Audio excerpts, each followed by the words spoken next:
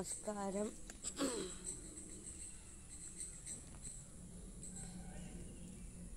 എൻ്റെ അവിടെ ആളിരിപ്പുണ്ടോ?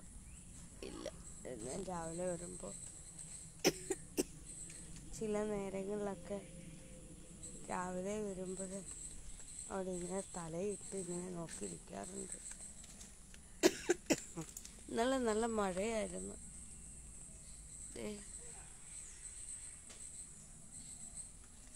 മഴയത്ത് പോസ്റ്ററൊക്കെ നനഞ്ഞു, എല്ലാം തട്ടിത്തൂവി കിടക്കുക. ഇതെല്ലാം ഇനി വൃത്തിയാക്കി വയ്ക്കണം. ഇതെല്ലാം ഇനി വൃത്തിയാക്കി ഇനി വെക്കണം.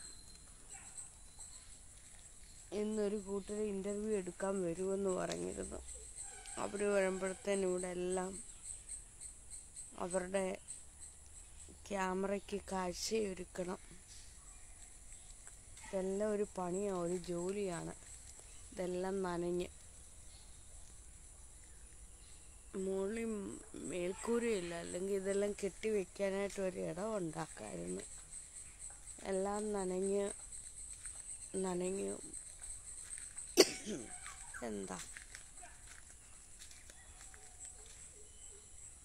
എല്ലാം നനഞ്ഞു പോയല്ലോ. എൻ്റെ എഴുത്തുകളും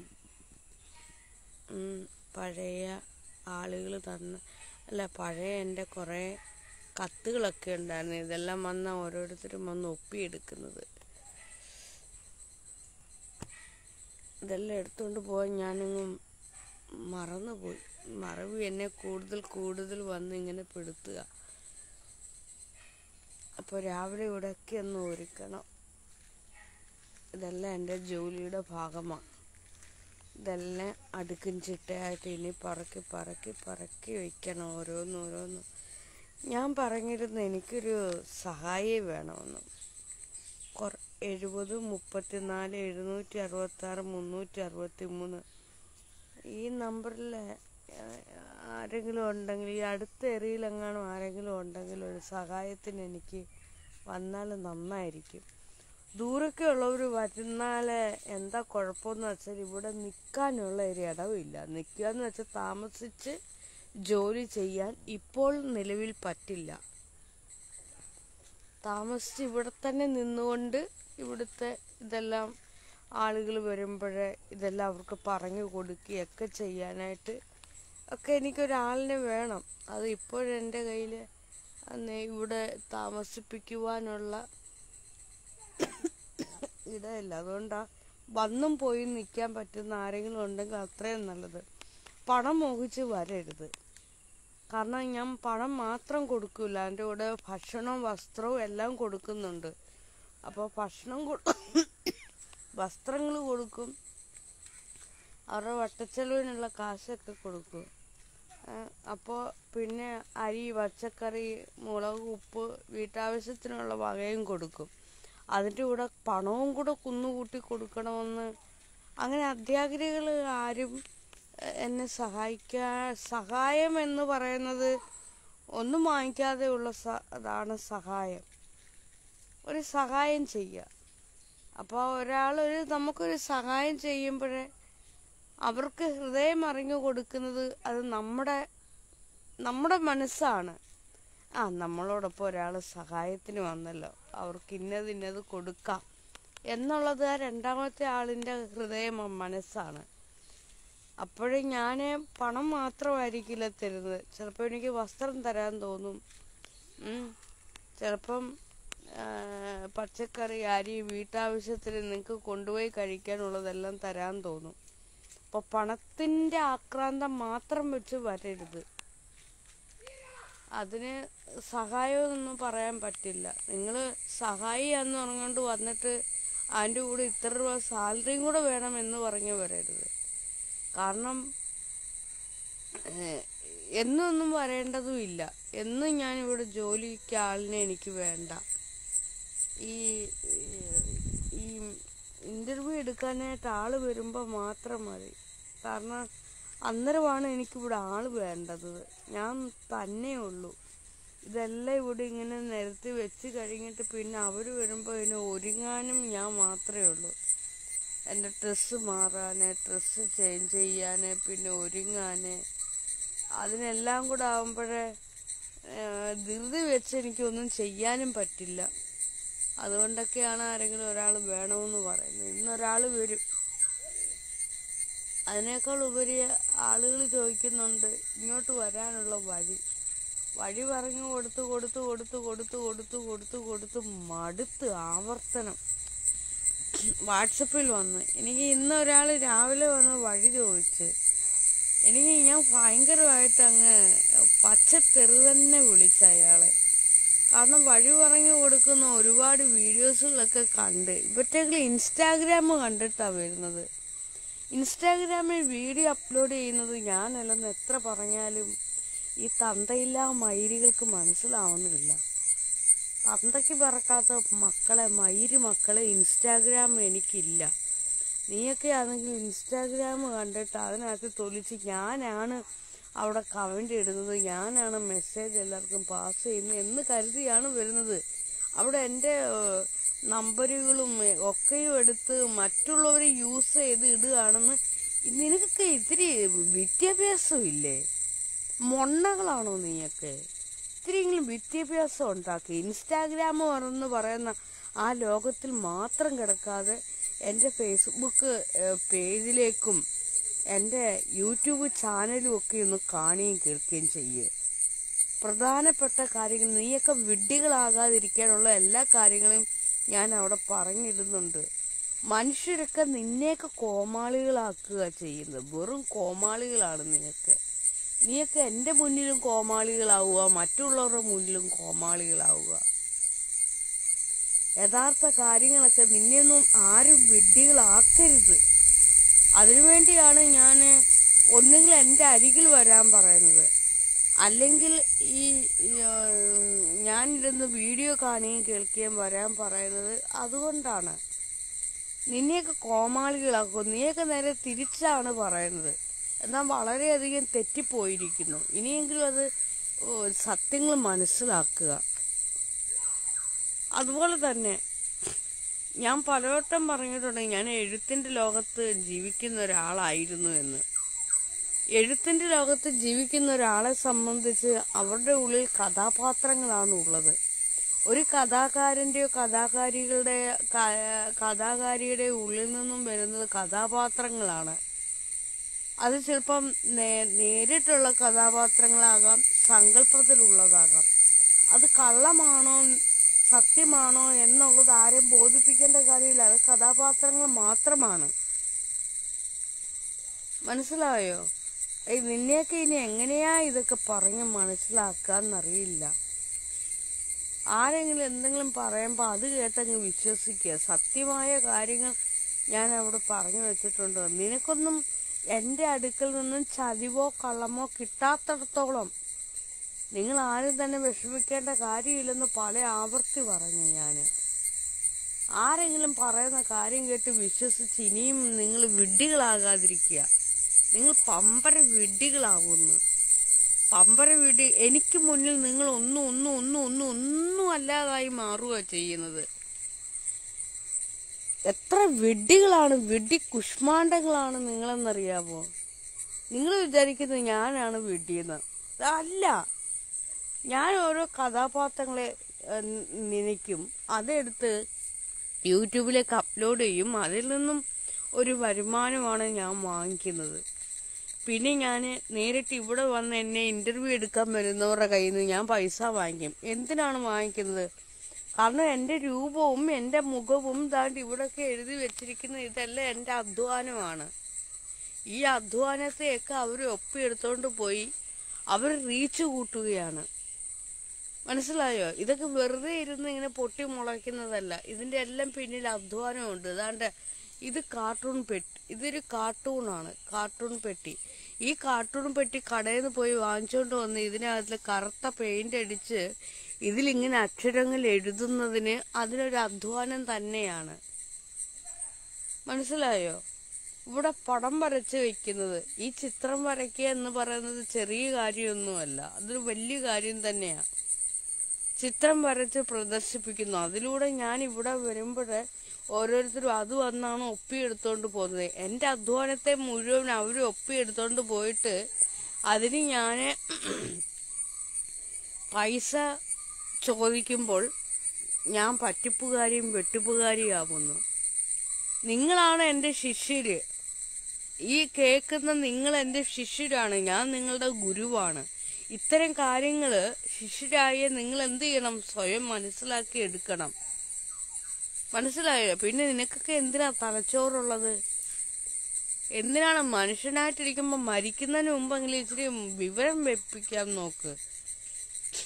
ആരെങ്കിലും എന്നെക്കുറിച്ച് എന്തെങ്കിലും പറയുവാണെങ്കിൽ ശിഷ്യരായി നിങ്ങൾ പറയണം, സൈരന്ധ്രി ആളുടെ വീട്ടിൽ ചെന്ന് അവരധ്വാനിച്ച് വെച്ചതെല്ലാം എടുത്ത് നിങ്ങൾ ഒപ്പിയെടുത്തോണ്ട് വന്ന് നിങ്ങൾ പ്രദർശിപ്പിക്കുന്നില്ലേ എന്ന് പറയണം. നാഗ അവിടെ അധ്വാനിക്കുകയാണ്, ശില്പം പണിയുന്നത് അതൊരു അധ്വാനമാണ്, ചിത്രം വരയ്ക്കുന്നത് അധ്വാനമാണ്. ഞാൻ അതിനെ ഇവിടെ പ്രദർശിപ്പിക്കുന്നു. അപ്പൊ അതിലൂടെ ഒരു വരുമാനമാണ് ഞാൻ വാങ്ങിക്കുന്നത്.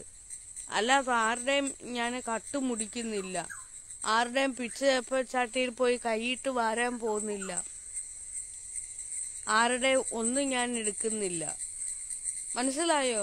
ഞാനിവിടെ ചിത്രം വരച്ചു വെക്കുന്നത്, അതുകൊണ്ട് ഇതെല്ലാം അധ്വാനമാണ് എൻ്റെ. ഇതെല്ലാം എൻ്റെ സാഹിത്യ രചനകളും എൻ്റെ ഹൃദയ ഭാഷകളുമാണ്. ഹൃദയത്തിൽ നിന്നുള്ള കാര്യങ്ങളാണ് ഞാൻ ഇവിടെ എല്ലാം എഴുതി വെച്ചിരിക്കുന്നത്. ഇതൊക്കെയാണോ എൻ്റെ അധ്വാനത്തെ പലരും വന്ന് ഒപ്പിയെടുക്കുമ്പോൾ ഞാൻ പിന്നെ അതിനെയൊക്കെ വെറുതെ കൊടുക്കണോ? ഒരിക്കലും ഇല്ല, ഞാൻ വെറുതെ കൊടുക്കില്ല. ഞാൻ പണം വാങ്ങിച്ചിട്ട് തന്നെ കൊടുക്കും. കാശ് വാങ്ങിച്ചിട്ടേ ഞാൻ എന്തും ചെയ്യത്തുള്ളൂ. കാരണം എന്ന് വെച്ചാൽ എൻ്റെ അധ്വാനത്തെ, ഞാനൊരു അഭിമാനിയാണ്. അഭിമാനിയായ ഞാൻ എന്താ ചെയ്യുക? അതിന് പണം വാങ്ങിക്കും. ആകെ വാങ്ങിക്കുന്നത് 500 രൂപയായിരുന്നു, ഇനി അതിൽ കൂടുതൽ വാങ്ങിക്കുക. 500 പോരാ, എനിക്ക് അതിൽ കൂടുതൽ വേണം. കാരണം എൻ്റെ ചിത്രം വരച്ചത് മുഴുവൻ എടുത്തോണ്ട് പോകുന്നുണ്ട്, എൻ്റെ ശില്പങ്ങൾ കൊണ്ടുപോകുന്നുണ്ട്, എൻ്റെ വർത്തമാനങ്ങൾ, എൻ്റെ സംസാരങ്ങൾ കൊണ്ടുപോകുന്നുണ്ട്. മനസ്സിലായില്ലയോ? അതെല്ലാം എൻ്റെ അധ്വാനമാണ്. എൻ്റെ അധ്വാനത്തെ മറ്റുള്ളവർ കൊണ്ടുപോയി വിൽക്കുകയാണ് ചെയ്യുന്നത്. അപ്പോഴേ നിങ്ങളോടൊക്കെ നിങ്ങൾക്ക് ഇത്തിരി തലയ്ക്ക് ഇത്തിരി വെളിവ് വയ്ക്കണം. നിങ്ങൾ പറയണം, നാഗയുടെ അധ്വാനം. അതുപോലെ തന്നെ ഇതെല്ലാം ഞാൻ സ്വന്തമായിട്ട് ചെയ്യുന്നതാണ്, എന്നെ ആരും സഹായിക്കാൻ പോലും ഇല്ല. അതുപോലെ ഇവിടെ അരി കിഴികെട്ട് കെട്ടുന്നു, അത് ഞാൻ സ്വന്തമായിട്ടാ. അതിൻ്റെ പ്രതിഫലം എനിക്ക് ആരും തരാനില്ല. അപ്പൊ കിഴികെട്ട് കെട്ടുന്നതല്ല എനിക്ക്, ഞാനിവിടെ ഒറ്റയ്ക്കാണ് ചെയ്യുന്നത്. ആ കിഴികെട്ടാണ് വരുന്നവർക്കെല്ലാം കൊടുക്കുന്നത്. എന്തിനാണ് കൊടുക്കുന്നത്? എന്നെ കാണാൻ വരുന്നവർക്ക് വയറ് നിറയാനുള്ള വകയും കൂടിയാണ് ഞാൻ കൊടുക്കുന്നത്. 1 രൂപ, ഇനി 1 രൂപ നാണയത്തിൽ നിന്നും ചിലപ്പോൾ എനിക്ക് 10 രൂപ കൊടുക്കണമെന്ന് തോന്നും. ചിലപ്പോൾ അതിൽ കൂടുതൽ സ്വർണമോ വെള്ളിയോ വസ്ത്രങ്ങളോ ഒക്കെ എനിക്ക് കൊടുക്കണമെന്ന് തോന്നും. ഒക്കെയും ഞാൻ കൊടുക്കും. അതെല്ലാം ഞാൻ എടുത്ത് വീഡിയോ ക്യാമറയിൽ പകർത്താനും പറയും. അപ്പോഴേ നിങ്ങൾ ഇനിയെങ്കിലും മനസ്സിലാക്കുക. നിങ്ങൾക്കറിയാൻ കഴിയാത്ത ഓരോ കാര്യങ്ങളും ഞാൻ പറഞ്ഞ് മനസ്സിലാക്കി തരുമ്പോഴാണ് നിങ്ങൾക്ക് ഓരോ കാര്യങ്ങളും മനസ്സിലാവുന്നത്. പലവട്ടം ഞാൻ പറഞ്ഞിട്ടുണ്ട്, ഞാനൊരു എഴുത്തുകാരിയായിരുന്നു. അവിടെ എനിക്ക് കഥാപാത്രങ്ങളെ നിൽക്കേണ്ടി വരുന്നു, അവിടെ ഞാനെന്ന പദം എനിക്ക് ഉപയോഗിക്കേണ്ടി വരുന്നു. ഇതെന്നുണ്ടോ? എഴുത്തുകാരിയായിരുന്നു. എൻ്റെ പുസ്തകങ്ങളാണ് ഇത്. ഇന്നലെ ഇവിടെ വെച്ച് മഴ പെയ്ത് നനഞ്ഞ് എനിക്ക് ഈ തിരിൽ കയറി മേപ്പോട്ട് പോകണം, താഴോട്ട് ഇറങ്ങണം. എനിക്ക് ശാരീരികമായിട്ടും എനിക്ക് ഒന്നും വയ്യ. അതുകൊണ്ടാണ് സഹായിയെ തിരക്കുന്നത്. അപ്പൊ ഇവിടെ വരാനുള്ള വഴി ചോദിച്ചിട്ടുണ്ട്. വഴി അതായത് ഇത് കൊല്ലം ജില്ലയിലെ കൊട്ടാരക്കര നിന്ന് വരുന്നവര് അടൂര് പോകുന്ന റൂട്ടിലെ കുളക്കട ജംഗ്ഷനിൽ വന്നിട്ട് ആരോട് ചോദിച്ചാൽ മതി. ചോദിക്കുമ്പോൾ വിഡ്ഢികളായ മനുഷ്യർ, സത്യം പറഞ്ഞാലുണ്ടല്ലോ പമ്പര വിഡ്ഢികളായി ഇവിടേക്ക് വരുന്നവര് ചിലര്. അല്ലെങ്കിൽ ആൾക്കാരുമായിട്ട് എന്താ പറയാ, ഇപ്പോഴത്തെ കാലത്ത് നിങ്ങൾക്കൊന്ന് വിദ്യാഭ്യാസമില്ലേ മനുഷ്യരെ? ഞാനങ്ങ് ആലോചിക്കുക, ഈ ലോകത്ത് മുഴുവൻ അറിയപ്പെടുന്ന ആളാണ് ഞാൻ. ഒന്നത് കുളക്കട വന്നിറങ്ങിയിട്ട് കുളക്കടയിലുള്ള അവിടെ ജംഗ്ഷനിലുള്ള ആരോടെങ്കിലും എൻ്റെ ആ വീഡിയോയോ ഫോട്ടോസോ അങ്ങനെ ഒന്ന് കാണിച്ചാൽ പോരെ? ഇന്ന ആളിൻ്റെ വീട്ടിൽ ഈ ആളിൻ്റെ വീട്ടിൽ പോകുന്ന വഴി ഒന്ന് പറഞ്ഞു തരുമോ എന്ന് ചോദിച്ചാൽ അവർ പറഞ്ഞു തരാവുന്നതേ ഉള്ളൂ. ചിലർക്കൊന്നും എൻ്റെ വീട് അറിയത്തില്ലെങ്കിലും ഒരു 5-6 പേരോടെങ്കിലും ഒന്ന് ചോദിക്കണ്ടേ? അതിനുള്ള ഒരു ധൈര്യമോ അല്ലെങ്കിൽ അതിനുള്ളൊരു മാനസിക വിദ്യാഭ്യാസം ഒന്നും ഇല്ലാത്തവരാണ് ഈ ചെറ്റകൾ. അവരാണ് എന്നെ നന്നാക്കാൻ വരുന്നവര്. നീയൊക്കെ പിന്നെ എന്തുവാണ് പഠിക്കുന്നു എന്തോ പാച്ചതാ നീയൊക്കെ? നീക്ക് ഭൂമിയിലോട്ട് ഇറങ്ങി വാ. ഈ ഈ യൂട്യൂബ് ഈ ഫോണിൽ നിന്നും ഒന്ന് ഇറങ്ങി ഭൂമിയിലേക്ക് വന്ന് സഞ്ചരിക്കുക. ഒരാളുടെ വീട്ടിലേക്ക് പോകണമെങ്കിൽ എങ്ങനെയാണ് പോകേണ്ടതെന്നല്ല ഞാൻ പറഞ്ഞു തരാം. അതായത് അറിയപ്പെടുന്ന ഒരാളിൻ്റെ വീട്ടിലേക്ക് പോകണമെങ്കിൽ ആ അറിയപ്പെടുന്ന ആളിൻ്റെ മുഖചിത്രം അവിടെ ആരെയെങ്കിലും ഒന്ന് കാണിക്കണം. സിമ്പിൾ കാര്യമേ ഉള്ളൂ. ഇത്രയും ലളിതമായിട്ടുള്ള കാര്യം പോലും നിനക്കൊന്നും ചെയ്യാൻ കഴിയാത്ത നീയൊക്കെ എവിടുത്തെ ഏത് മൈരികളാണെന്നാണ് ഞാൻ പറയുന്നത്. ദേഷ്യം വരാറുണ്ട് എനിക്ക്. ഇത്രയും വിവരം കെട്ട നാറുകളാണോ മലയാളികളെന്ന്? വിവരവും വിദ്യാഭ്യാസവും ഒന്നുമില്ലാത്ത വെറും തീട്ട പണ്ടാരങ്ങൾ. വയറ്റിനകത്തിൽ കുടലും തീട്ടവും മാത്രമേ ഉള്ളൂ നിന്റെയൊക്കെ. ഞാൻ നല്ലൊരു ഗുരുവാണ്. ഇതാണ് നിന്നെയൊക്കെ പറഞ്ഞ് മനസ്സിലാക്കിക്കുന്നത്. ഒരു തീട്ട പണ്ടാരങ്ങളെ നിങ്ങള്. ഒരു സാമാന്യ ബുദ്ധി പോലും ഇല്ല. ജംഗ്ഷനിൽ വന്നിട്ട് അവിടെ ആരോടെങ്കിലും ഒന്ന് ചോദിച്ചാൽ പോരെ? എൻ്റെ ഫോട്ടോയോ വീഡിയോസോ ഒന്ന് കാണിച്ചിട്ടൊന്ന് ചോദിച്ചാൽ മതി. ഇന്ന ആള് ഒരാൾക്ക് അറിയത്തില്ലെങ്കിൽ അടുത്ത ആളിനോട് ചോദിക്കണം. ഇതൊക്കെ വളരെ സിമ്പിൾ കാര്യമാണ്. ആ ആൾക്കും അറിയില്ലെങ്കിൽ വേറെ അടുത്ത ആളിൻ്റെ അടുത്ത് ചോദിക്കണം. അപ്പോൾ ഇവിടെ നേട്ടം എന്താന്ന് വെച്ചാൽ നിങ്ങളുടെ പ്രൊഫഷണൽ. അപ്പൊ മറ്റേ ആൾ ചോദിക്കും നിങ്ങൾ ആരാ, എവിടുന്ന, എന്തു വന്ന് ചോദിക്കുമ്പോൾ നിങ്ങൾക്കും അതൊരു ക്രെഡിറ്റ് ആണ്. നിങ്ങൾ എന്തെങ്കിലും അറിയപ്പെടുന്ന ഒരാളാണെങ്കിൽ അറിയപ്പെടുന്ന ആളെ ഈ കുളക്കടക്കാർക്കെല്ലാം പിന്നെ സുപരിചിതമാവുകയാണ് ചെയ്യുന്നത്. ബുദ്ധികെട്ടിച്ച് കളിക്കണം. മനസ്സിലായോ? ഒരുപക്ഷെ നിങ്ങൾ അറിയപ്പെടുന്ന ഒരാളായിരിക്കും എൻ്റെ വീട്ടിലേക്ക് വരുന്നതെന്ന് കരുതുക. നിങ്ങളുടെ സ്റ്റാറ്റസും നിങ്ങളുടെ അഹങ്കാരവും എല്ലാം മാറ്റി അങ്ങോട്ട് വെക്കണം. നാണക്കേടും മാനക്കേടും എല്ലാം അങ്ങോട്ട് കളഞ്ഞിട്ട് നിങ്ങൾ എന്ത് ചെയ്യണമെന്നറിയാവോ? ഓരോരുത്തരോടും എൻ്റെ വീട് ചോദിക്കണം. ഈ ഫോട്ടോസ് എടുത്ത് കാണിക്കണം. ഉള്ളിൽ കിടക്കുന്ന നാണക്കേട് നിങ്ങൾ ഇച്ചിരി പൊതുബോധം വരട്ടെ. അഹങ്കാരം എന്ന ആ വൃത്തികെട്ട നാറിയ ചിന്താഗതി നിങ്ങളുടെ ഉള്ളിൽ നിന്ന് മാറട്ടെ. നിങ്ങളുടെയൊക്കെ ഉള്ളിൽ അഹങ്കാരം ബാധിച്ചിരിക്കുകയാണ്. ഞാനെന്ന ഭാവം അതിനെയൊക്കെ തച്ചുടച്ച് ഞാൻ ചവിട്ടിക്കൂട്ടി ഞാൻ കളയും. എന്തോ മയിരറിയാമെന്ന് പറയാം. നിനക്കൊന്നും ഒരു മയിരും അറിയത്തില്ല. ഞാൻ വീണ്ടും പറയുന്നു, കുളക്കട വന്നിട്ട്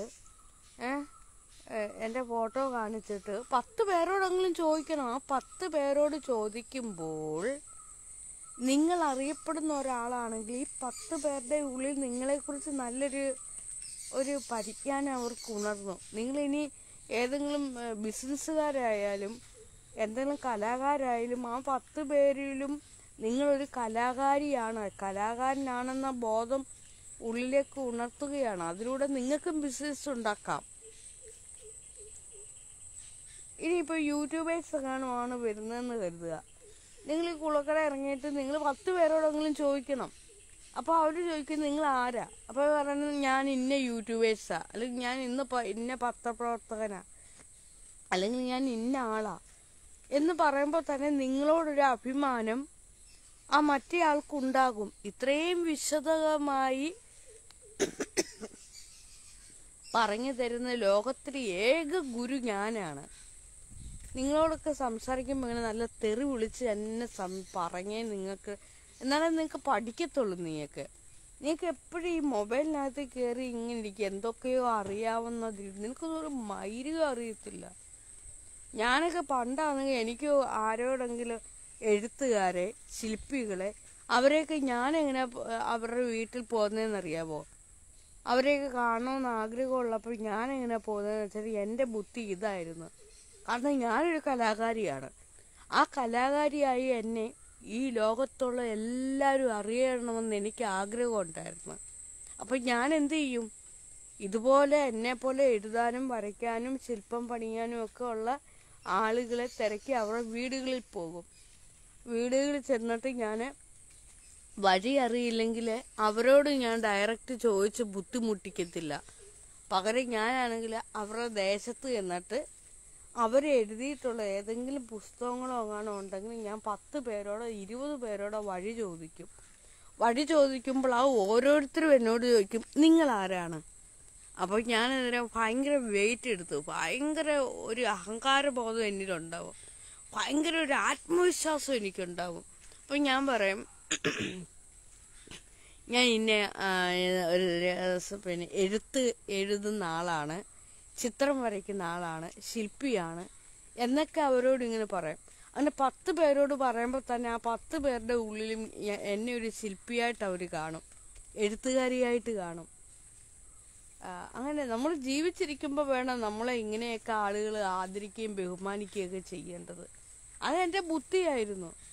പിന്നെ എവിടെ വെച്ച് കണ്ടാലും അതേണ്ട ആ ആള് കണ്ടില്ലേ, ആ ആള് ഒരു ചിത്രകാരിയാണ്, ശില്പിയാണ് എന്നൊക്കെ അവരുടെ ഉള്ളിൽ വരും. നമ്മളോടൊരു ബഹുമാനവും ആദരവും ഒക്കെ അവരുടെ ഉള്ളിൽ വരും. നമ്മൾ അങ്ങനെ വരുത്തണം. ഓരോ മനുഷ്യൻ്റെ ഉള്ളിലേക്ക് നമ്മൾ ആരാണെന്നുള്ള ചിന്ത വരുത്തണം. ഇതുകൊണ്ടാണ് നിങ്ങൾ ആരാണെന്ന് ഈ കുളക്കടയിലുള്ള ആളുകളെല്ലാം മനസ്സിലാക്കണം. എൻ്റെ തൊട്ട് നിങ്ങൾ ബുദ്ധിജീവികളാണെന്നും യുക്തിബോധമുള്ളവരാണെന്നും, ഇനി രാഷ്ട്രീയക്കാരാകട്ടെ ആരാകട്ടെ എന്താകട്ടെ, രാഷ്ട്രീയം പറഞ്ഞുകൊണ്ടൊന്നും ഇവിടെ വരരുത്. ഞാൻ പറയാണ്, പൊതുപ്രവർത്തകരാകട്ടെ ആരാകട്ടെ ഇവിടെ കയറി വരുമ്പോൾ, ദൂരെന്ന് വരുമ്പോൾ നിങ്ങൾ അങ്ങനെയൊക്കെ ഇവിടെ ചുറ്റുമുള്ളവരോട് നിങ്ങൾ ആരാണെന്ന് അറിയിപ്പിച്ച് വേണം നിങ്ങൾ കയറി വരേണ്ടത്. അതാണ് ബുദ്ധി. ഇനി നിങ്ങൾക്ക് ഇവിടെ മത്സരിക്കാൻ എന്നെങ്ങാനും താല്പര്യം എങ്ങാനോ ഉള്ളവരെങ്ങാനോ ഉണ്ടെങ്കിൽ നിങ്ങൾക്ക് അങ്ങനെയും ചെയ്യാം. 10 പ്രാവശ്യം നിങ്ങൾ ഈ കുളക്കടവുമായിട്ടൊക്കെ നല്ല കൂട്ടായിട്ടൊക്കെ ആവുകയാണെങ്കിൽ നിങ്ങൾക്കത് നല്ലതാണ്. എവിടെയെങ്കിലും ഒന്ന് വീണ് കിടന്നാൽ പോലും നിങ്ങളെ താങ്ങിയെടുക്കാനായിട്ട് ആളുകളുണ്ടാവും. മനസ്സിലായോ? ഞാൻ പറയുന്നത് ഭയങ്കര കാര്യങ്ങളാണ്. അതുപോലും മനസ്സിലാക്കാനുള്ള കഴിവ് പോലും ഇല്ല. ഇപ്പം ഞാനിപ്പോൾ വെളിയിലോട്ട് ഇറങ്ങിയാൽ തന്നെ എത്ര പേരെ എൻ്റെ ചുറ്റും വന്ന് ഫോട്ടോ എടുക്കാൻ നിൽക്കുന്നതെന്നറിയാം. എത്ര പേരെ എന്നെ ഇഷ്ടപ്പെടുന്നതെന്നറിയാമോ? എത്ര പേരെ എന്നെ ആരാധിക്കുന്നതെന്നറിയാമോ? അതെന്താണ്? എൻ്റെ മിടുക്കാണ്. എൻ്റെ മിടുക്കൊണ്ടാണ് എനിക്കിതെല്ലാം ഉണ്ടായത്. അല്ലാതെ മറ്റാരും എന്നെ വളർത്തിക്കൊണ്ട് വന്നതൊന്നുമല്ല. ആരും എന്നെ വളർത്താനില്ല, തളർത്താൻ മാത്രമേ ആളുണ്ടായിരുന്നുള്ളൂ. ആരും എന്നെ ഒരു കാര്യത്തിലും വളർത്തിയിട്ടില്ല. എല്ലാവരും തളർത്തിക്കൊണ്ടിരുന്നതാണ്. ഞാൻ സ്വയം വളർന്നു വന്നതാണ്. അല്ലെന്ന് നിങ്ങൾക്ക് പറയാമോ? നിങ്ങളും അത് അംഗീകരിച്ചേ പറ്റുള്ളൂ, നിങ്ങൾ ഓരോരുത്തരും. കാരണം നിങ്ങളുടെയൊക്കെ കൺമുമ്പിലല്ലായിരുന്നു മറ്റുള്ളവർ പൂരത്തെറി എന്നെ വിളിച്ചിരുന്നത്. ഒരു കഴിവുള്ള ഒരാളാണ്, അയാളെ നമുക്ക് ഉയർത്തിക്കൊണ്ട് വരണം എന്നാരെങ്കിലും ചിന്തിച്ചോ? നിങ്ങൾ ഓരോരുത്തരും ചിന്തിച്ചോ? ഇല്ല, നിങ്ങൾ ആരും അങ്ങനെ ചിന്തിച്ചില്ല. അപ്പോൾ എൻ്റെ കഴിവിനെ ഞാൻ തന്നെ വളർത്തിക്കൊണ്ട് വന്നത്. ആ കഴിവിലൂടെയാണ് ഞാൻ ജീവിക്കുന്നത് ഇപ്പോൾ. മനസ്സിലായോ? ഇതൊക്കെ എഴുതി വെക്കണമെന്നൊക്കെ ഉണ്ടെങ്കിൽ വെറുതെ ഒന്നും പറ്റൂലടോ. ഇതിനെല്ലാം അതിൻ്റെ പിന്നിൽ അധ്വാനമുണ്ട്. ആണ്ടേ, ഇതിൻ്റെ എല്ലാം പിന്നിൽ ഇതെല്ലാം പെയിൻ്റൊക്കെ അടിച്ചാണ്ട് ഈ സീക്വൻസ് എല്ലാം ഞാൻ ഉണ്ടാക്കിയതാ. ഇതെല്ലാം എൻ്റെ അധ്വാനമാണ്. ഇതൊക്കെയാണ് ഓരോരുത്തരും വന്ന് ഒപ്പിയെടുത്തോണ്ട് പോകുന്നത്. എൻ്റെ കഴിവിനെ, എൻ്റെ അധ്വാനത്തെ വന്ന് ഒപ്പിയെടുത്തോണ്ട് പോകും. എവിടെയാണ് ഞാൻ ആളുകളെ ചതിക്കുകയും വഞ്ചിക്കുകയും ചെയ്യുന്നത്? ഇതെൻ്റെ മ്യൂസിയമാണ്. വെറുതെ വന്ന് ആരെയും കാണാനോ വെറുതെ വന്ന് ആരെയും കാണുകയും കേൾക്കുകയൊന്നും വേണ്ട. അതിന് ഞാൻ പേയ്മെന്റ് തന്നെ വാങ്ങിക്കും. എൻ്റെ ക്ഷേത്രമാണ്, എൻ്റെ മ്യൂസിയമാണ്. ഇവിടെ വന്ന് എൻ്റെ അധ്വാനത്തെ മുഴുവൻ ഒപ്പിയെടുത്തോണ്ട് പോയിട്ട് ചില ആളുകൾ പറയും ജോലിക്ക് പോകുമെന്ന്. ഇതെൻ്റെ ജോലിയാണ്, എൻ്റെ വർക്കാണ്. ഇതെല്ലാം എൻ്റെ വർക്കാണ്. നോക്ക്, കണ്ടോ, ഇതിന് പെയിന്റ് അടിച്ചേക്കാണ്. കാർട്ടൂൺ പെട്ടിയിൽ പെയിന്റ് അടിച്ചിട്ട് ഇങ്ങനെ എഴുതി വെക്കുക എന്ന് പറയുന്നത് തന്നെ ഒരു അധ്വാനമാണ്. ഒരു നാണോ മാനോ ഇല്ലാതെ ചിലവന്മാർ വന്ന് ഒപ്പി എടുത്തോണ്ട് പോയിട്ട് അവന്മാർക്ക് പണി ചെയ്യാൻ വയ്യുന്നേ. ജോലിക്ക് പോകാനും വയ്യ, പണി ചെയ്യാനും വയ്യ. 2-3 മൈരന്മാരുടെ കാര്യമാണ് ഞാൻ പറയുന്നത്. അവർക്ക് ഇതുപോലെ പെയിന്റ് അടിക്കാനെങ്ങാനോ അറിയാവോ? ഇല്ല. ഇതുപോലെ എഴുതാൻ അറിയാവോ? അതും ഇല്ല. ഞാനിവിടെ ജോലി ചെയ്ത് വെച്ചതെല്ലാം കൂടെ വന്ന് എടുത്തോണ്ട് പോയിട്ട് അതിന് ഞാൻ പൈസ വാങ്ങിക്കുന്നുണ്ടെ അത് കുറ്റം. ഇനി 500 രൂപ പോരാ, അതിൽ കൂടുതൽ വേണം.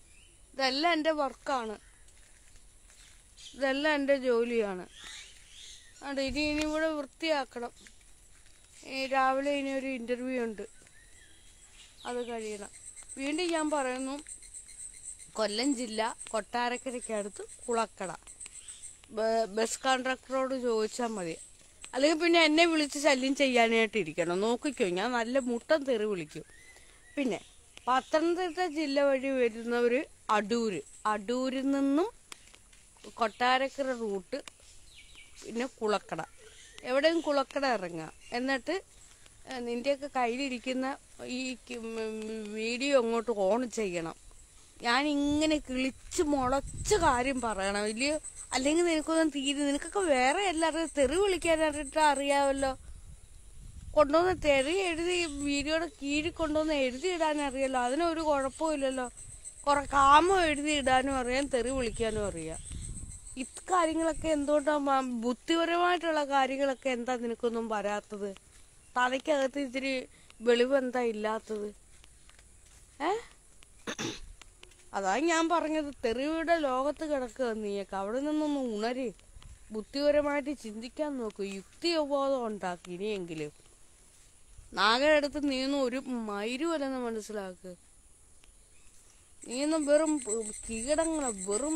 കീടങ്ങൾ. ആദ്യം അഹങ്കാരം കളയും.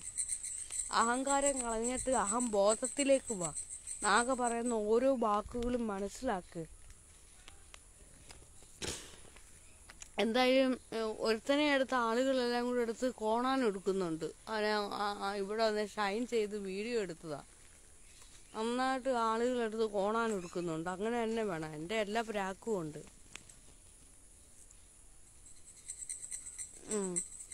ഇതെന്ന് വെച്ചാൽ വസ്ത്രം. ഇതിനകത്ത് എല്ലാ കളറും ഉണ്ട്, കണ്ടോ? ഇതെല്ലാം ഓരോന്നിനെയും സൂചിപ്പിക്കുന്നേ. ഇന്ന് ഇൻ്റർവ്യൂ ഉണ്ട്. ഇൻ്റർവ്യൂക്ക് അതിനകത്ത് ഞാൻ അതെല്ലാം പറയാം. കണ്ടോ, ഇതെല്ലാം ഓരോ കളറുകളാണ്. ഇതിനൊന്നും ഞാൻ കളയുന്നില്ല. കാരണം ഇതിൻ്റെ എല്ലാം പിന്നിൽ ഓരോ അധ്വാനം ഉണ്ടോ. ഈ കളർ, ഈ നൂലൊക്കെ ഈ കോലത്തിലാക്കണമെങ്കിൽ എന്ത് സമയം വേണമെന്നറിയോ? ഓരോ കിഴിക്കെട്ട് കെട്ടി വെക്കണമെങ്കിൽ അരി കിഴിക്കെട്ട് കെട്ടി വെക്കുക, അതിനൊക്കെ ജോലിയാണ്. അതെല്ലാം ഞാൻ മാത്രമാണ് ചെയ്യുന്നത്, വേറെ ആരും ചെയ്യാൻ പോലും ഇല്ല. ഈ നൂലെല്ലാം ഇങ്ങനെ ഇരുന്ന് ചെയ്യണം. ഈ നൂലെല്ലാം പിന്നീട്ട് ഓരോരോ കാര്യങ്ങൾ എനിക്ക് ഉണ്ടാക്കാനാണ്. ഇതിൻ്റെ എല്ലാം പിന്നിൽ അധ്വാനമാണ് ഉള്ളത്. അല്ലാതെ മൂഞ്ചി പിടിച്ചോണ്ട് അനക്കാതെ വെച്ചോണ്ടിരിക്കുമല്ല അവൻ്റെയൊക്കെ വീട്ടിലെ പെണ്ണുങ്ങളെ കൊണ്ട്.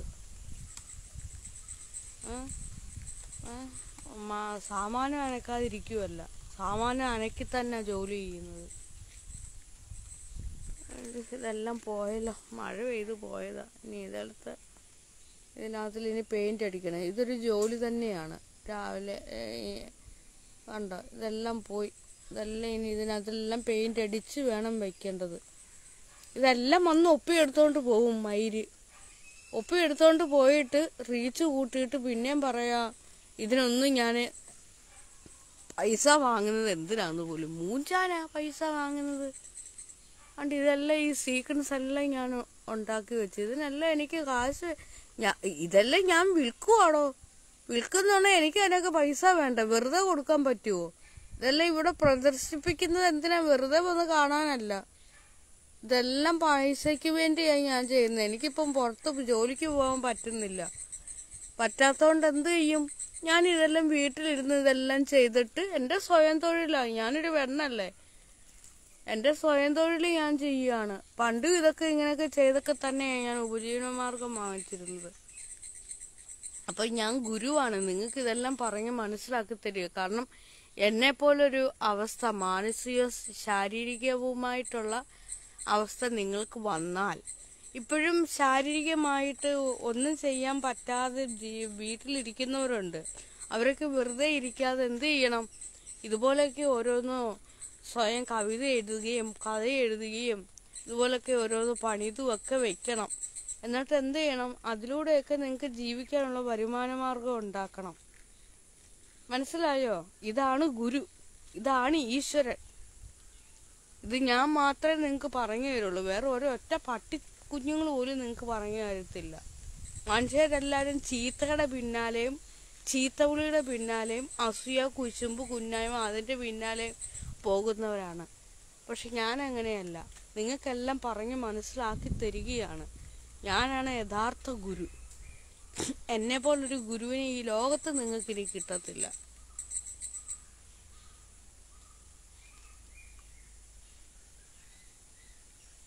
ഇതെല്ലാം എൻ്റെ അധ്വാനമോ.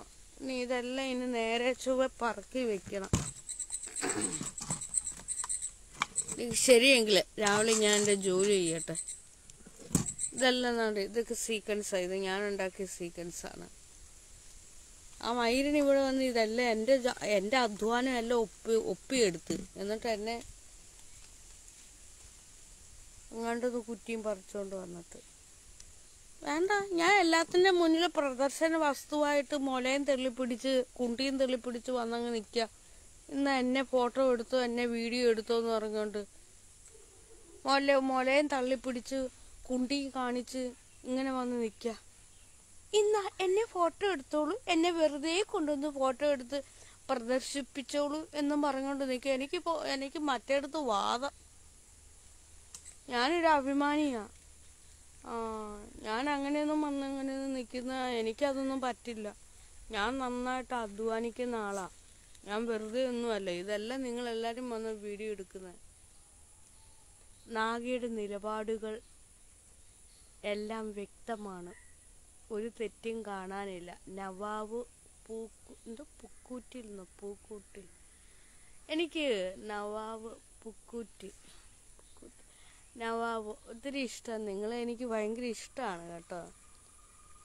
എന്നെ ഒരു പക്ഷെ നിങ്ങൾ മറ്റൊരാളെ അത്രത്തോളം വായിച്ചതുകൊണ്ടാകാം ആ ആളിനെ നിങ്ങൾ ഞാനുമായിട്ട് താരതമ്യം ചെയ്യുന്ന. പക്ഷെ അതല്ല യാഥാർത്ഥ്യം മുത്തേ. പലരും എന്നെ ആ ആളെയായിട്ട് താരതമ്യം ചെയ്യുന്നുണ്ട്. നവാബിനോടാണ് ഞാൻ പറയുന്നത്. പക്ഷെ ഒരിക്കലും ഞാൻ ആ ആളിനെ ഒന്നും അത്ര വായിച്ചിട്ടില്ല. പക്ഷെ നിങ്ങൾ ആ വായനയുടെ ലോകത്ത് നിങ്ങൾ എത്തപ്പെട്ടത് കൊണ്ടായിരിക്കണം, അയാളെ വായിച്ചത് കൊണ്ടായിരിക്കണം അതേപോലെ സാമ്യമുള്ള അതാണ് ഞാനെന്ന് നിങ്ങൾക്ക് തോന്നുന്നത്. ആ ആളിനെ കുറിച്ച് എന്നെ സാമ്യപ്പെടുത്തി സംസാരിക്കും. പിന്നെ മറ്റൊരു സ്ത്രീത്വമുണ്ട്, അവരെയും താരതമ്യപ്പെടുത്തി സംസാരിക്കും. അവരൊന്നും തന്നെയല്ല ഞാൻ, അവരൊക്കെ മറ്റു വ്യക്തിത്വങ്ങളാണ്. ഞാൻ മറ്റൊന്നാണ് മുത്തേ, കേട്ടോ കന്ന. അപ്പോഴേ എനിക്കിങ്ങനെ ചില നേരത്തെ ഈ കുട്ടികളെ പഠിപ്പിക്കുന്നുണ്ട്. അതിൻ്റെ ഇടയ്ക്ക് നല്ല എനിക്ക് ഈ ശിക്ഷ, അതായത് ദേഹദണ്ഡനം, അടിക്കാൻ അറിയത്തില്ല. കുട്ടികളെ എനിക്ക് അടിക്കാൻ അറിയത്തില്ല. അതുകൊണ്ടാണ് ഇത്ര കഠിനമായ ഭാഷയിൽ പറയുന്നത്. കഠിനമായ ഭാഷയിൽ നമ്മളൊരു കാര്യം പറയുമ്പോഴത് കേൾക്കും. നാഗ, I like your videos. Okay മുത്തേ. ശ്യാം എം. ഇപ്പോൾ രാവിലെ ഞാൻ ചെല്ലട്ടെ കണ്ണ കേട്ടോ. ഇതിൽ പല വണ്ണത്തിൽ നൂലുകളുണ്ട്. ഞാൻ വസ്ത്രലോകത്തിരുന്ന നാഗ, നിങ്ങൾ സൂപ്പർ. ബിജി ഇപ്പോൾ അബുദാബിയിൽ നിന്ന് കാണുന്നു. ഇപ്പോൾ രാവിലെ 8 മണിയായി. ചിരിയത്ത് ഹിമാലയൻ, നല്ല നിലപാട്. തെറി പറയാതിരുന്നുകൂടെ ഗുരു. മക്കളെ, തെറി പറയാതിരുന്നുകൂടെ ഗുരുന്ന്. ഈ തെറി തന്നെ ആരാ ഉണ്ടാക്കിയത്? അപ്പോൾ അത് ഞാൻ ഇവിടെ നിന്നും കേട്ടതാണ്. എനിക്ക് പറയാതിരിക്കാൻ നിർവാഹമില്ല. ഭഗവത്ഗീതയിൽ തന്നെ പിന്നെ ശ്രീകൃഷ്ണൻ അർജുനെ ഷണ്ട എന്ന് വിളിക്കുന്നുണ്ട്. മനസ്സിലായോ? പിന്നെ മുഹമ്മദ് നബി ഏതോ ഒരാളെ മുഹമ്മദ് നബി പിന്നെന്താ ദേഷ്യം വന്നപ്പോഴേ ഇങ്ങോട്ട് കയറി പിശാചേ എന്ന് പറയുന്ന ഒരു സെന്റൻസ് ഒക്കെ ഉണ്ട്. അപ്പൊ നിങ്ങൾ കണ്ടിട്ടുള്ള എല്ലാ മഹാത്മാന്മാരും ഇത്തരത്തിലുള്ള തെറിയും അങ്ങനെയൊക്കെ ഉള്ള പലതും പറഞ്ഞിട്ടുള്ളതാ. സഹി കെട്ടപ്പോ യേശുക്രിസ്തു വരെ വാളും എടുത്ത് ഇറങ്ങിയതാ. വാള എന്തോ വാളാന്ന് എന്തുവാന്ന് എനിക്കറിയത്തില്ല. അതായത് സഹി കെട്ടപ്പോ യേശുക്രിസ്തു വരെ തെരുവിലേക്ക് ഇറങ്ങിയതാണ്, എല്ലാത്തിനെയും ചീത്തയും വിളിച്ചുകൊണ്ട്. അങ്ങനെയൊക്കെയാണ്. അപ്പോൾ ഒന്നും അല്ലാത്ത എൻ്റെ കാര്യം പിന്നെ പറഞ്ഞിട്ട് കാര്യമുണ്ടോ? നിങ്ങൾ ആദ്യം, ഞാൻ നിങ്ങളോടൊന്നും ഒരിക്കലും പറയത്തില്ല ഈ ഖുറാനോ ബൈബിളോ ഭഗവത്ഗീതയോ ഒന്നും വായിക്കാൻ ഞാൻ പറയത്തില്ല. പക്ഷെ ഒരിക്കലെങ്കിലും നിങ്ങൾ ഹൃദയം അറിഞ്ഞ് വായിച്ചിട്ടുള്ളവര് അവരൊക്കെ ചെയ്തു വെച്ചിട്ടുള്ള ഓരോ കാര്യങ്ങളും ഒന്ന് ഹൃദയത്തിൽ ഒന്ന് മനസ്സിലാക്കിയാൽ മതി. സഹിയിടുമ്പോൾ അങ്ങനെയാ, മനുഷ്യരങ്ങനെയാ. ചിലപ്പം പ്രവർത്തിക്കും, ചിലപ്പം ഭാഷയായിരിക്കും എന്നും പറഞ്ഞോണ്ടോ. ഞാൻ ഈ എന്താ പറയാ, ഈ പുസ്തകങ്ങളൊക്കെ വായിച്ച് പകുതിയായപ്പോൾ തന്നെ എനിക്ക് വട്ടുപിടിച്ച്. പിന്നെ അതിൻ്റെ ഇടയ്ക്ക് നിർത്തി. ഞാനതെൻ്റെ ഏതോ ഒരു ലൈവിൽ പറഞ്ഞപ്പോൾ വേറൊരുത്തം വന്ന് പറയാ, സഹോദരി നിങ്ങൾ ബൈബിൾ വായിക്കുന്നു. എൻ്റെ പൊന്നെ, ബൈബിള് പകുതി വായിച്ചപ്പോൾ തന്നെ എനിക്ക് പെരുമ്പട്ട് പിടിച്ചു. അപ്പം മുഴുവൻ വായിച്ചുള്ള എൻ്റെ അവസ്ഥ എന്തായി തീരുമായിരുന്നെന്ന് ആ അറിയാവോ? ഇപ്പൊ തന്നെ പകുതി വായിച്ചപ്പോൾ തന്നെ ആളുകൾ എന്നെ യേശുക്രിസ്തുവിന്റെ കൂട്ടാക്കുന്നില്ലെന്നേ ഉള്ളൂ. എന്തായാലും മുൾക്കിരീടം തരുന്നില്ല, കയ്യും കാലും എടുത്ത് എൻ്റെ കയ്യും കാലും മരക്കുരിശിൽ ആണിയടിച്ച് വെക്കുന്നില്ലെന്നേ ഉള്ളൂ. അല്ലാതുള്ളതെല്ലാം അവർ ചെയ്യുന്നുണ്ട്. അപ്പോൾ ബൈബിൾ മൊത്തം വായിച്ചുള്ള അവസ്ഥ എൻ്റെ എന്തായി തീർന്നേനെ? ഈ മനുഷ്യന്മാരെല്ലാം ഇവിടെ വന്ന് എന്നെ ക്രൂരമായി പലതും ചെയ്തേനെ. അത് ആ പൊട്ടനറിയാവോ? ഞാൻ ബൈബിള് വായിച്ചത് എൻ്റെ ഹൃദയം കൊണ്ടായി. ക്രിസ്തു ഉള്ളിലാ ഉണർന്നത്. ഈ നബി ഉള്ളിലാണ് ഉണർന്നത്. അള്ളാഹുവൊക്കെ എൻ്റെ ഉള്ളിലങ്ങ് ഉണർന്ന്. കൃഷ്ണനല്ല, എൻ്റെ ഉള്ളിലാ ഉണർന്നത്. അത് നിങ്ങളുടെ ഉള്ളിൽ ഉണരണമെന്നുണ്ടെങ്കിൽ നിങ്ങൾ എന്ത് ചെയ്യണം? നിങ്ങൾ അതായിട്ട് മാറിയിരുന്നങ്ങ് വായിക്കണം. ഞാൻ പറയത്തില്ല നിങ്ങളോട് വായിക്കാൻ പറയത്തില്ല, എൻ്റെ പൊന്നമ്പാട്ടി, നിങ്ങളോട് ഞാൻ വായിക്കാൻ പറയില്ല.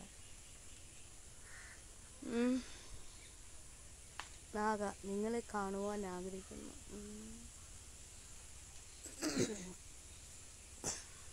അപ്പോഴേ ഒരിക്കലും നിങ്ങളോടൊന്നും വായിക്കരുതെന്നേ ഞാൻ പറയുള്ളൂ. നിങ്ങളുടെ സ്വന്തം വ്യക്തിത്വത്തിൽ നിങ്ങൾ ജീവിക്കുക. അപ്പോൾ ഞാൻ അത്രയൊക്കെ പറഞ്ഞായിരുന്നു. അപ്പോൾ ഇനിയും ഞാൻ പറയാം, തെറി വിളിക്കാനായിട്ട് മാത്രം ജീവിച്ച് തൂറാനും തിന്നാനും മാത്രമായിട്ട് നിങ്ങളുടെ ജീവിതം നിങ്ങൾ കളയാതെ, അതായത് കൊണയ്ക്കാനും തെറി വിളിക്കാനും തിന്നാനും തൂറാനും മാത്രമായിട്ട് നിങ്ങൾ നിങ്ങളുടെ ജീവിതം കളയാതെ എൻ്റെ വീട്ടിലേക്ക് വരുന്നുണ്ടേ അല്പം ബുദ്ധിയൊക്കെ പ്രയോഗിക്കാനുള്ള ആ ചിന്തയിലും വേണം. മനസ്സിലായോ? കൊണ, തിന്നൽ, തൂറൽ, തെറിവിളൽ അത് മാത്രമായിട്ടിരിക്കരുത്. ഒരു മനുഷ്യനായിട്ടിരിക്കുമ്പോൾ ഇത്തിരി ബുദ്ധിയൊക്കെ വേണം. എൻ്റെ ശിഷ്യന്മാരൊക്കെ ബുദ്ധിജീവികളായിരിക്കണം. എൻ്റെ ശിഷ്യന്മാരൊക്കെ അല്ലെങ്കിൽ എൻ്റെ സുഹൃത്തുക്കളൊക്കെ നല്ല യുക്തിബോധമുള്ളവരായിരിക്കണം. എനിക്ക് അത് നിർബന്ധമാണ്. ഒരു മണ്ണാങ്കുട്ട ഒന്നും അറിയാൻ വയ്യാത്തതിനെയൊക്കെ ഞാൻ എൻ്റെ ശിഷ്യന്മാരാക്കിയിട്ട് പിന്നെ എനിക്കായിരിക്കും അതിൻ്റെ എല്ലാ ഏനക്കേടും വരുന്നത്. ഞാൻ ലോകഗുരുവാണ്. ആ ലോകഗുരുവായ എൻ്റെ അടുത്ത് വന്ന് ഒന്നും അറിയാൻ വയ്യാത്ത എല്ലാത്തിനെയും കൂടെ ഞാൻ കൂട്ടാക്കിയാൽ പിന്നെ എൻ്റെ ആസനമായിരിക്കും ഇവറ്റകൾ അതായത് എൻ്റെ ആസനം കീറുന്ന പണിയായിരിക്കും ഇവർ ചെയ്യുന്നത്.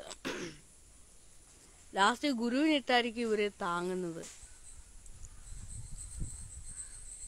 ഇതാണ്ട് ഇവനെ ഉള്ളിൽ ഉണരണം. നവാബ് അതേ കന്ന നിസാറ് കണ്ട അവനെ എടുത്ത് കളയട്ടെ. അവനിങ്ങനെ, എടാ നീ ഓട്, നേരെ പോ. നിനക്ക് എപ്പോഴും കുനിങ്ങി നിൽക്കുന്ന അടിക്കുന്നതും കാര്യം മാത്രമേ ഉള്ളൂ. നീ രാവിലെ ചെന്ന് നിനക്കിപ്പോൾ മൂത്ത് നിൽക്കുമോ? നീ രാവിലെ പെണ്ണുമ്പിള്ളയുടെ തോളയിൽ ചെന്ന് കയറി. എൻ്റെ തോളേക്ക് ഇത് വന്ന് കയറാതെ ഇരിക്കുക. ഇത് ലൈവാണ്. നീ അവിടെ നിന്ന് എത്ര മൂപ്പിച്ചാലും ഇങ്ങോട്ട് കയറ്റാൻ പറ്റത്തില്ല. നീ അടുത്ത് കിടക്കുന്ന എൻ്റെ പെണ്ണുമ്പിള്ളയുടെ അടുത്ത് നോക്ക്. ഇങ്ങനെ കുറേ എണ്ണം വരും. അവന് കുനിങ്ങി നിൽക്കണമെന്ന് ഇപ്പോൾ ഞാൻ. അപ്പോൾ ശരി മക്കളെ, ഞാൻ പോട്ടെ. ഇനി കൂടുതൽ ഞാൻ ഇവിടെ നിന്ന് ലൈവ് എടുക്കുന്നില്ല. ഇവന്മാർ ഇങ്ങനെ കുറേ തോന്നിവാസന്മാർ വരും. അവന്മാർക്ക് കാമം മാത്രമേ അറിയുള്ളൂ, വേറെ ഒന്നും അറിയത്തില്ല. നാഗ ചേച്ചി ഹോട്ടാണല്ലോ. ഞാൻ ഇത്തിരി ഹോട്ടാ മക്കളെ. അല്ല മുത്തേ, രാവിലെ ഓരോരുത്തർ വന്ന് വഴി ചോദിക്കാനായിട്ട് വരും. ഒരു സാമാന്യ ബുദ്ധിയില്ലാത്തവർ. എനിക്കാണെങ്കിൽ 1000 10,000 കണക്കിന് കോളുകളാണ് വരുന്നത്. അതിനകത്തിൽ എല്ലാവരോടും എനിക്ക് സംസാരിക്കാൻ പറ്റില്ല, എല്ലാവർക്കും വഴി പറഞ്ഞു കൊടുക്കാനും പറ്റില്ല. എത്ര പറഞ്ഞാലും നാശങ്ങൾക്ക് മനസ്സിലാവത്തില്ല. ഞാൻ പലവട്ടം പറഞ്ഞു, കൊല്ലം ജില്ല കൊട്ടാരക്കര കുളക്കട. ആ കണ്ടക്ടറോട് ഇവർക്കൊന്ന് ചോദിക്കാൻ പറ്റില്ലേ? ഇവരെന്ത് മൈഗുണന്മാരാ. കണ്ടക്ടറോട് ചോദിക്കണം, ഈ കുളക്കട ഇങ്ങനെയൊക്കെ വേണം. ഇതൊക്കെ ഇനി ഞാൻ പറഞ്ഞു കൊടുത്തിട്ട് വേണം ഇവർക്ക് മനസ്സിലാക്കേണ്ടത്. ഇവർ ഈ ലോകത്തല്ലേ ജീവിക്കുന്നത്. അതുപോലെ പത്തനംതിട്ട ജില്ലയിൽ നിന്നൊക്കെ വരുന്ന ഒരു അടൂര് വന്ന് നിങ്ങൾ ഈ കണ്ടക്ടറോട് ചോദിച്ചാൽ മതി. അടൂര് കുളക്കട ഇറങ്ങിയിട്ട് എൻ്റെ ഈ വീഡിയോയും ഒക്കെ എടുത്ത് ആരെ കാണിച്ചിട്ട്, ഞാൻ ഇപ്പോൾ ലോകത്ത് മുഴുവൻ അറിയപ്പെട്ട് നിൽക്കുന്ന ഒരാളാണ്. ആരോട് ചോദിച്ചാലും പറഞ്ഞു കൊടുക്കാവുന്നതല്ലേ ഉള്ളൂ. പിന്നെ ചില അസൂയാലുക്കളായ മനുഷ്യരുണ്ട്. അപ്പം അങ്ങനെ നമ്മൾ മനസ്സിലാക്കണം. നിങ്ങളെക്കുറിച്ചായാലും നിങ്ങളുടെ വീട്ടിൻ്റെ അടുത്തായാലും എവിടെയായാലും അസൂയാലുക്കളുണ്ട്. അപ്പം അവരൊന്നും പറഞ്ഞു തരില്ല. അപ്പം നിങ്ങൾ എന്ത് ചെയ്യണം? ഒരാളെ മാത്രം ആശ്രയിക്കില്ല. അതുകൊണ്ടാണ് ഞാൻ പറഞ്ഞത്, ഒരു കാര്യത്തിനും ഒരാളെ മാത്രം ആശ്രയിക്കരുത്. ഒരുപാട് ആളുകൾ നമ്മൾ ഇങ്ങനെ അവരുടെ ഒത്തിരി കൂട്ടുകാർ വേണം മക്കളെ. നമുക്ക് കഴിയുമെങ്കിൽ ഈ ലോകത്തുള്ള എല്ലാവരും നമ്മളും കൂട്ടാക്കണം. അതാണ് മിടുക്ക്. എല്ലാവരും കൂട്ടാക്കണം. അതുകൊണ്ട് എന്താ നമുക്ക് സംഭവിക്കുന്നതെന്നറിയാവോ?